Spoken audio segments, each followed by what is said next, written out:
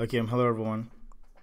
Okay, so the next program in chapter 4 is random number guessing game enhancement. Okay, so enhance the program that you wrote for programming challenge 17 so it keeps account of the number of guesses that the user makes.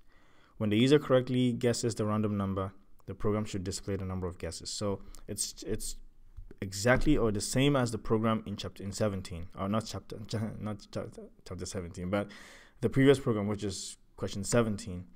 But this time it should also display the number, how many times it took you to guess the correct answer. So if it took you 7 times, the program will say something like, oh, it took you 7 tries to guess the correct answer. So what I'm going to do is I'm just going to copy this question and then load up cut this question and load up the previous program. So I'm going to open it, and that's it over here. So random number guessing game, I'm going to open it. And let me close this. I'm going to save this program as a different program. So I'm going to go to chapter 4. And I'm going to create a new folder. I'm going to call it random. So I'm going to use a full name because I like doing that. Random number guessing game enhancement. Okay, that's a long one, but name it to something that makes sense or it's reasonable for you. But I like doing this. Okay, so I created it, and I'm going to change the name also to the same thing, and I'll change the name of the class also. So random number guessing game enhancement, and I'll save it here, and I'll also change this to random number guessing game and enhancement, like this. And let me see.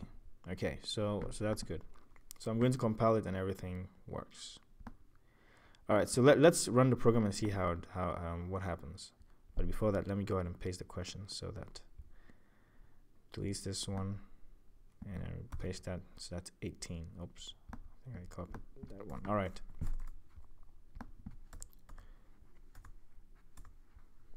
Okay, so let me take this back. Let's go ahead and run this program, compile it, run this program and see what happens.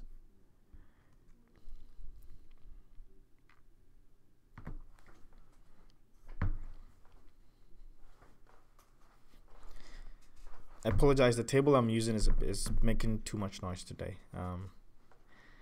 So I apologize for that. Please bear with me. All right, so guess the number I'm going to. So basically this program is just allowing you to, the computer has already generated a number and it's telling you to guess the number. If you get it correct, it's going to tell you got it correct. But if it's less than that number, it's going to say too low. If it's greater than that number, it's going to say too high. And it's going to keep doing that until you get that number. So I'm going to try 50 and hit enter.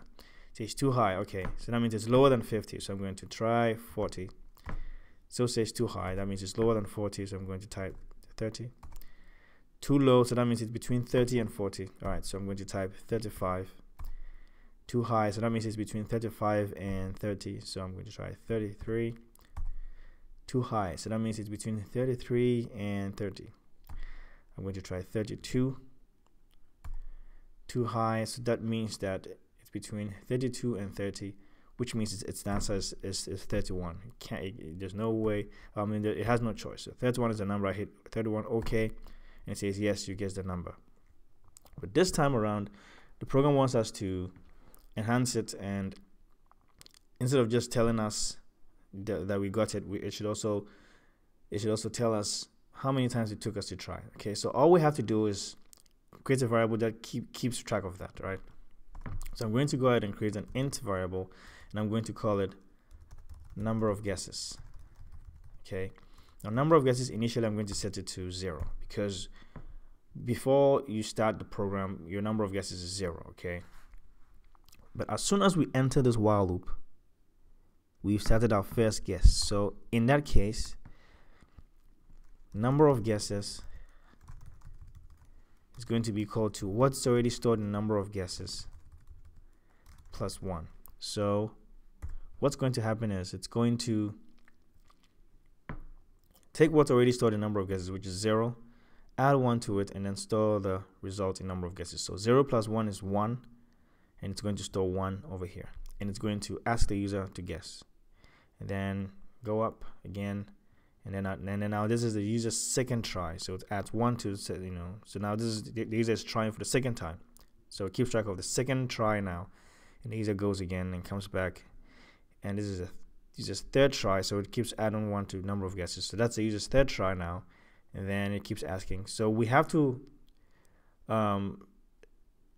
add 1 to number of guesses here, not under, because if we try to do it under, it's going to ask the question and add 1, which is correct. But the thing is, if you try to display, eventually, if it's the third try, right? If let's say it's the third try, it's going to basically display, if you get it correct, it's going to display that, oh, you got it correct, without counting it, okay, without counting that last try. It's going to display that, oh, you got it correct, before it adds 1 to the counter. So I hope you get me. So it's important that we add it above here. So like I said, if we add it below here and you get it correct and it says yes, you guessed the number, it's going to say yes, you guessed the number. Okay, if you're trying to use that variable in this statement, it's going to say, yeah, yes, you got the number. But then that try is going to be added to, 1 is going to be added to number of guesses after it displays this message. So this message is going to display the number of guesses 1 less. Okay, it's because it's going to display this is before it adds that try to number of guesses. So it's important we add it above, okay, before it displays the message. So as soon as I enter this while loop, that's the user's first try. So I add 1 to it, so because that's your first try. So that's your first try. Ask the user, and display a message. And then if the loop goes up again, that's add 1 to it, and that's your second try. So keep going. Comes back up again. That's your third try. So keep going. And then now, whenever it's done, whenever the user gets the correct answer, we can say, oh, yes, you guessed the number in however many tries, right? So let's go ahead and use it and say, yes, you guessed the number, okay, in number of guesses. Okay, we will have the number in number of guesses. Number of guesses, I'm going to concatenate it to a string and say number of guesses tries. Okay, because number of guesses is going to hold number of guesses. So yes, you guessed the number in, if it's 7, it's going to say 7 tries. So let's try this and see. So I'm going to go ahead and compile this and run it. And I'm going to keep track of how many times I try. So this is going to be my first try. I'm going to type in 50. So that's 1, too high, right? I'm going to type in 25. That's my second try, too low. I'm going to type in 35, too high. That's my third try. Okay, so my fourth try now is this. I'm going to try 30, too high. That's my fourth try. This is my fifth try. So I'm going to try my fifth try now. I'm going to try 26, and it says yes, you guessed the number in 5 tries, and it's correct because I tried it 5 times. Let's try again.